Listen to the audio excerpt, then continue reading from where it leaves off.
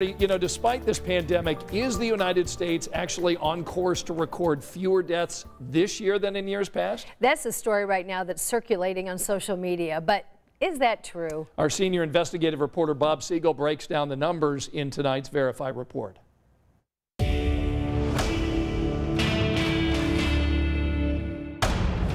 We love questions having to do with numbers, and this one has a lot of them. Dave wrote to our Verify team because he saw this online. The graphic states the total predicted deaths for the U.S. in 2020 will be 2,838,000, which would actually be fewer deaths than what the U.S. has recorded the past few years. On the surface, when we research this, it appears to be accurate, but not so fast. I'm going to show you why deeper digging reveals it's really not. To verify the real story, we went directly to the source, the CDC's National Center for Health Statistics, which collects the nation's official death data.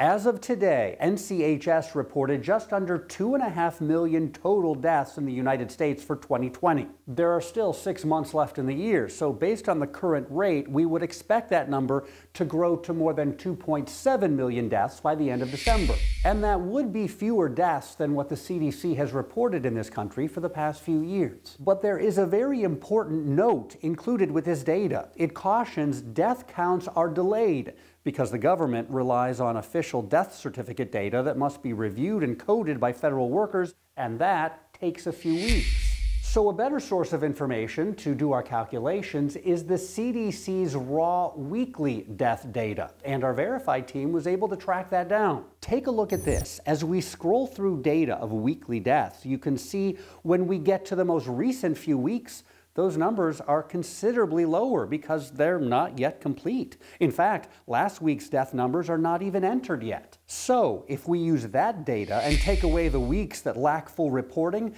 it reflects more than 2.6 million deaths in the U.S. through the end of October.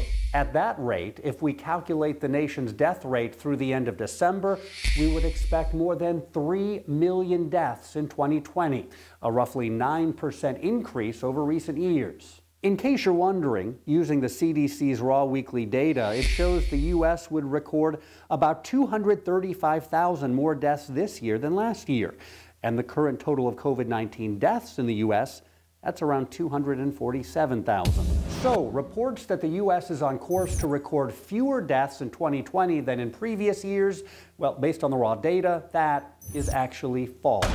Have something you'd like us to verify? Drop us a line at verify@WTHR.com.